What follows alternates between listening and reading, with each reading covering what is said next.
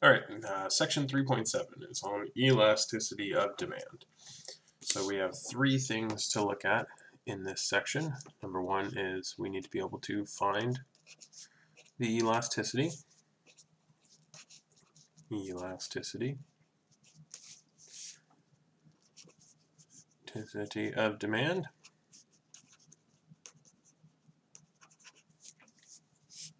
We want to characterize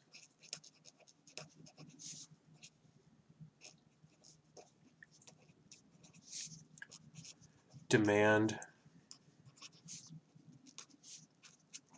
in terms of elasticity.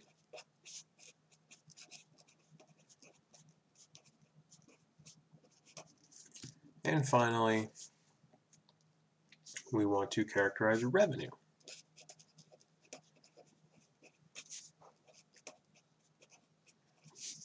in terms of demand. Oh, not demand, but elasticity.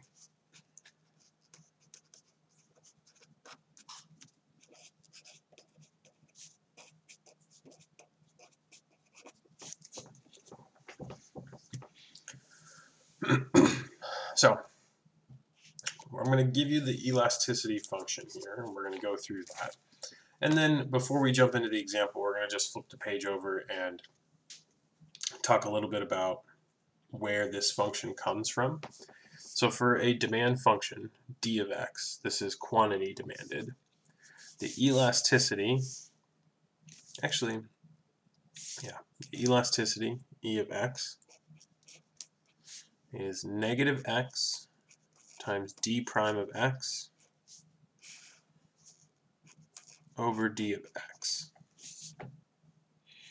And specifically, our elasticity function measures how demand responds to a change in price.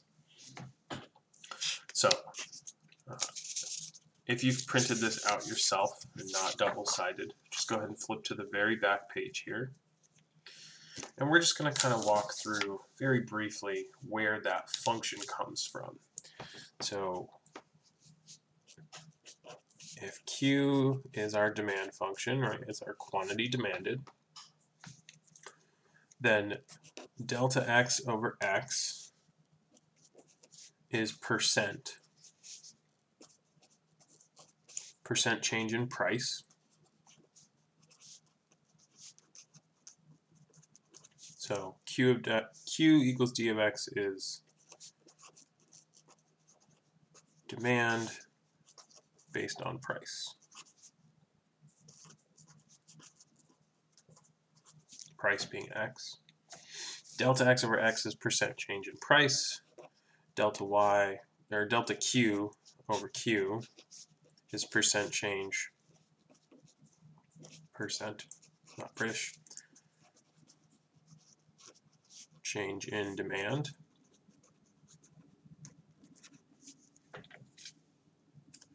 And we set up delta q over q divided by delta x over x. And when we simplify this, we end up with x over q times delta q over delta x. Excuse me.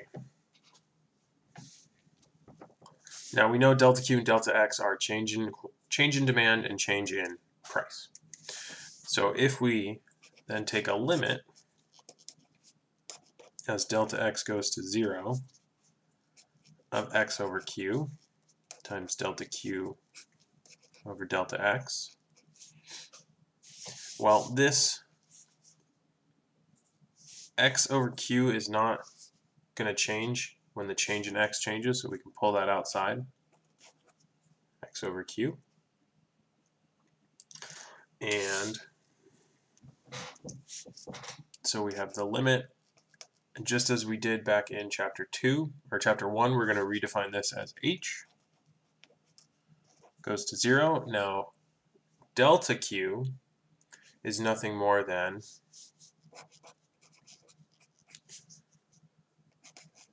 d of x plus delta x minus d of x.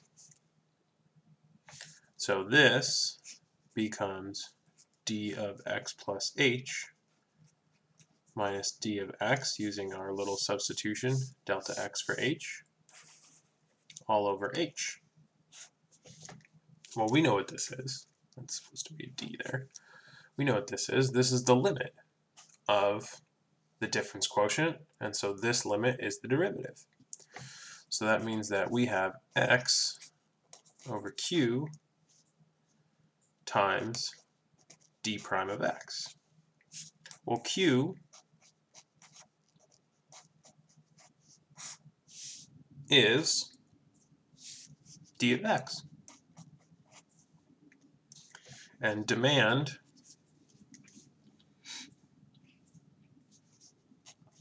goes down over time.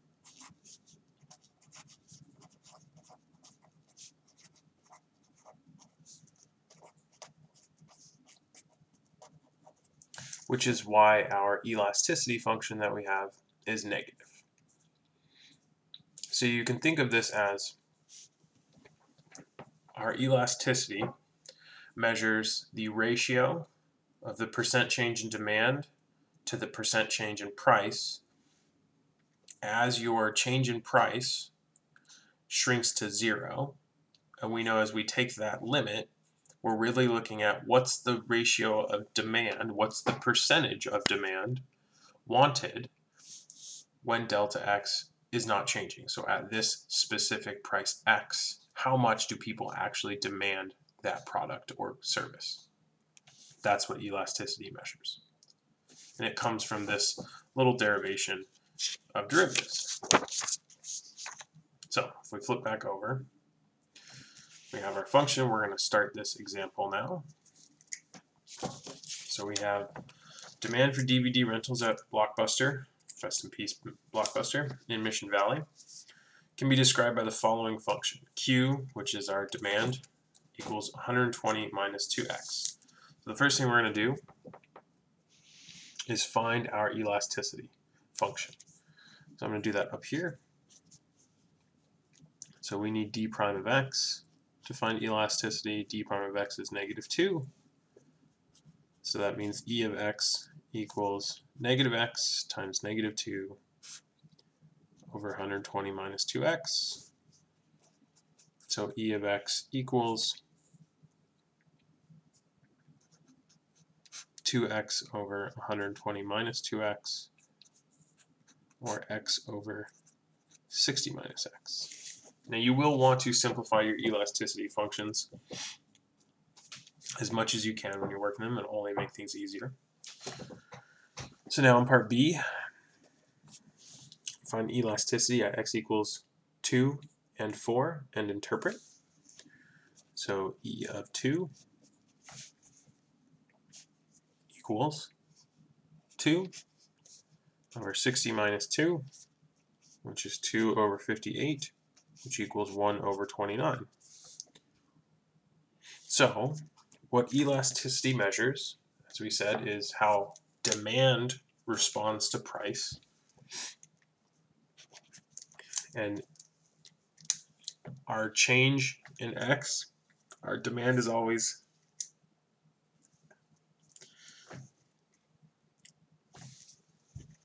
looked at in terms of its change in price. So when price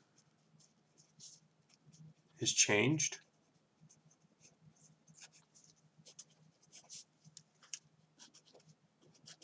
by 1%, pen's going to die.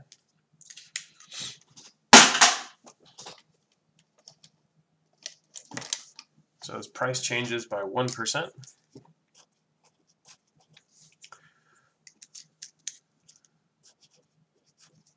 our demand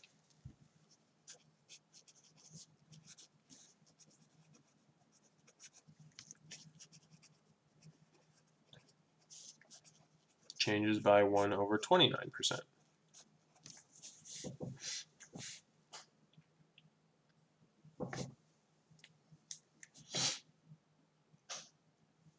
And when we finish this example, we're going to really talk about what this means for the company or person selling the good or service, But that's what we're looking at. So your elasticity measures change in price by percentage, because it measures, as we looked at the back of the sheet, percent change in price.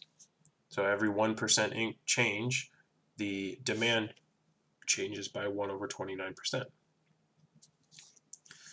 And then for E of 4, this is 4 over 60 minus 4, or 2 over 27. And again, this means exactly what it did up here. For a 1% change in price,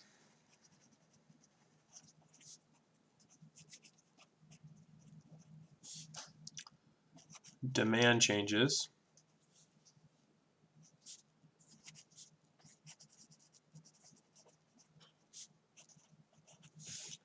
by 2 over 27%.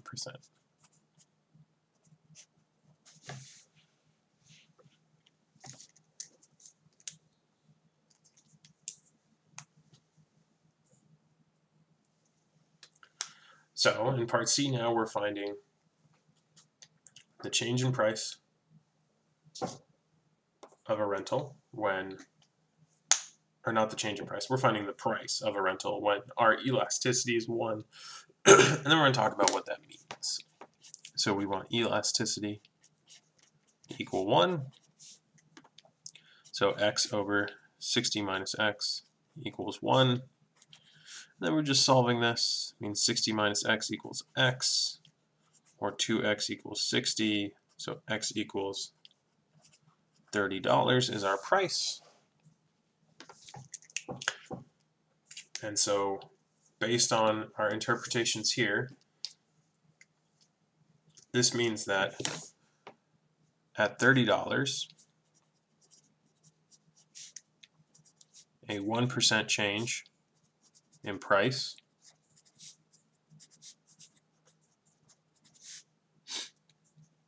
will change demand by 1%. And I'm going to turn the page over. So 1% change in price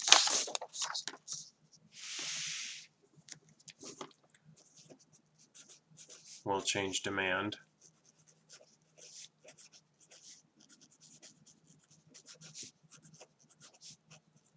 by 1%. So when your elasticity is 1, it becomes a very important benchmark for economics, and we're going to discuss that more in detail, but let's finish up the problem. So part D is to find the total revenue. So what's happening with my papers? Freaking out.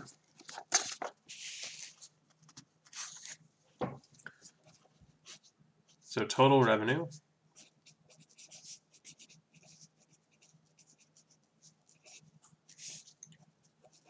is price times the quantity, or units.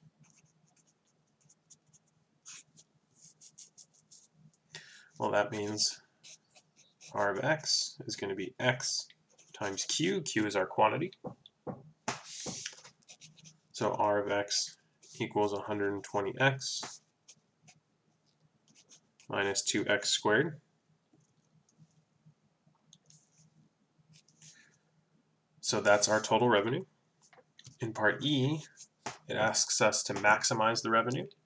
So maximize, that's what we did in the last couple sections, finding the absolute max. So we take our derivative, r prime. We get 120 minus 4x. We set this equal to 0. We get 4x equals 120. 4x equals $30. Now we can do a quick justification with a second derivative test. R double prime of x is negative 4. So R double prime of 30 equals negative 4, which is less than 0, which means we're concave down, which means that this is an absolute max. Now, remember that the $30 was when our elasticity was 1.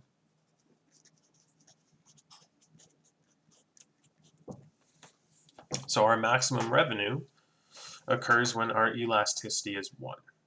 And as it turns out, this is going to be true all the time. So on the next page, we have some relationships to talk about between revenue and elasticity. So number 1, when revenue is increasing,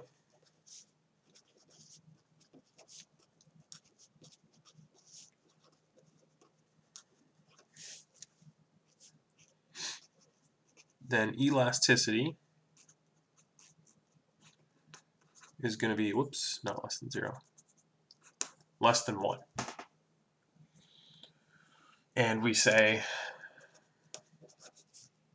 demand is inelastic, meaning that if you change the price, the demand isn't going to change. Maybe it changes a little bit, but very small, right? Less than 1. And so your elasticity kind of tells you if you can raise prices or if you can decrease prices and not hurt your revenue. And so inelastic goods are very important. We're going to talk about inelastic goods in a little bit. The second thing is when revenue is decreasing.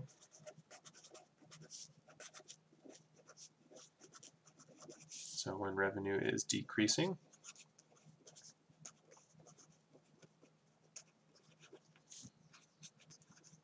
then our elasticity, E of x, is greater than 0, and demand is elastic.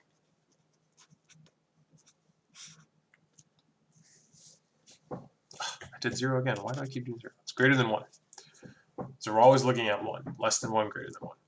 So when you have an elastic good, it means that when you change your price, if you're the good or service provider, when you change that price, your demand is going to change with it. So sometimes that's good. If you're decreasing, then your elasticity, you need it to be inelastic, or you need it to be elastic. Let's say that again. So when your revenue is decreasing, you need your demand to be elastic, because that means you can either increase or decrease your price to make your revenue change, to make your demand change. Whereas if you are increasing, or if you're decreasing and you have an inelastic good, that means no matter what you do, you're going to keep decreasing until you hit a certain point, the minimum of the revenue. And then the third is what we showed at the end of the last example, is revenue is maximized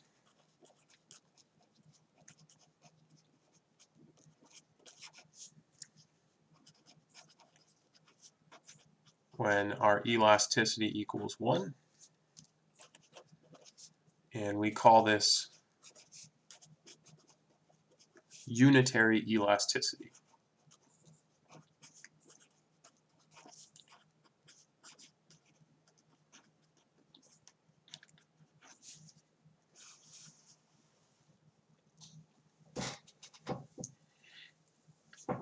And so this is what we saw in the last example.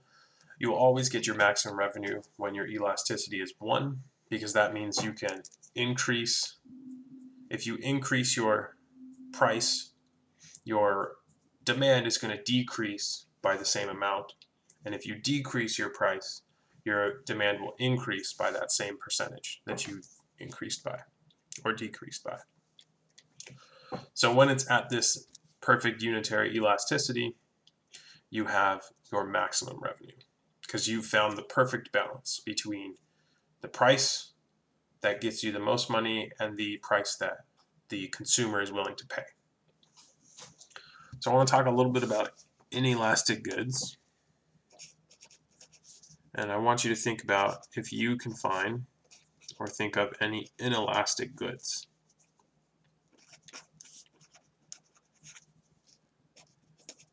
inelastic goods, or services for that matter. So inelastic goods or services are things that the average person or the regular person cannot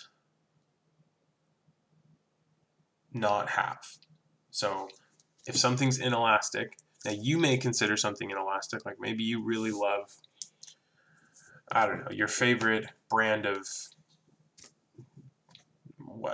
chips. And you say, okay, no matter what price these chips are, I'm going to buy them because I love them so much. That's not true inelasticity. That's inelastic in essence to you personally.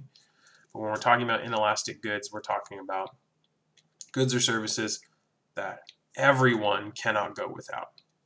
So I'll start you off, one that's very specific to you all. College tuition.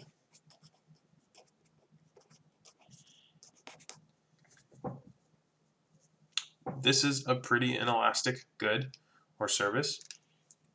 Now, I put a star here because you, as a college student, agree with this. But if you're not in college, it's not inelastic to you. So this is inelastic to a lot of people, but not to everyone. But I'm still going to use it as an example. So pause the video here, see if you can come up with a couple examples. And I'm going to go through a few that you should be thinking about. Okay. So the big one, gasoline. We see gasoline prices increase all the time. You don't stop buying gas when they increase, you just get angry and get annoyed. But you have to have gas to drive your car, you have to have your car to drive to work or school, so it is inelastic. And it's why in San Diego they can get away with what they call the summer blend and the winter blends. They say they put additives, but our climate here in San Diego is pretty regular, it doesn't change that much. But we know that when they switch to those blends, the prices jump up. I think about when gas prices are, $4, $4.15, $4.30. We still buy the gas. We're annoyed and we're upset and we try and drive less, but it doesn't mean we're going to stop buying gas. Another one along that same vein of idea are utilities. So if you pay your electric bill, you know if the electric price goes up, you're going to keep paying the electric bill. You have to have it. A big one is medicine or insulin. I'm going to use insulin as an example, specific example. If you're sick, if you're diabetic and you need insulin, you can't not have your insulin. So you buy this no matter what the price is. And there's a huge issue in the world right now about how expensive insulin is. Insulin's insanely expensive, especially here in the United States. And there's some people that forego gasoline and utilities just to get their insulin because they literally will die if they don't have it.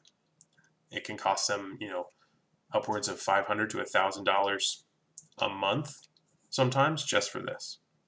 Whereas in places like the UK, insulin's a lot cheaper.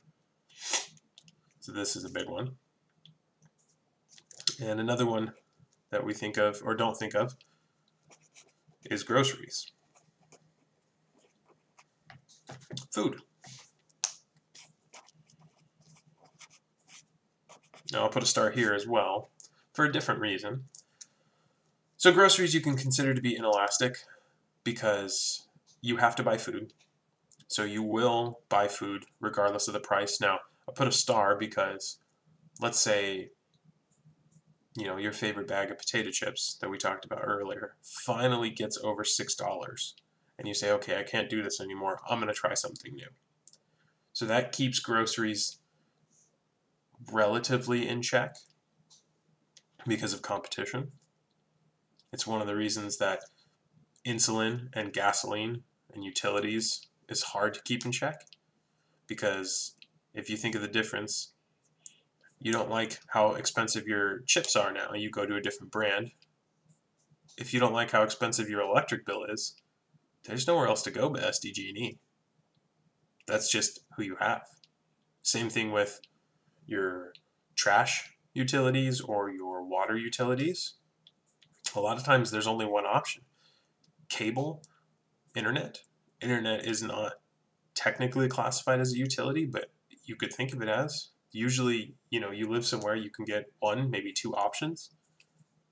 And while I don't know this for sure, there's been a lot of speculation that internet providers agree to have a certain price to make sure that it's in everyone, and by everyone I mean the company's benefits, the provider's benefits, to make the most money. Again, don't know that for sure, but you can think of that. So inelastic goods and services are all around us all the time. And you know that they're inelastic because even when they get really expensive, you're still going to buy them, right? If your tuition goes up at the school you're at, you're still going to pay your tuition, otherwise you have to drop out of school. Gas prices go up, you're still going to pay for gas. Electric bill goes up, you're still going to pay that electric bill. If you need a prescription and suddenly that prescription doubles in price, you're still going to pay for that prescription. And you always need food. And there's plenty of other examples of inelastic goods or services. So I recommend you try and think of those as you're working through these homework problems. But that is the end of 3.7.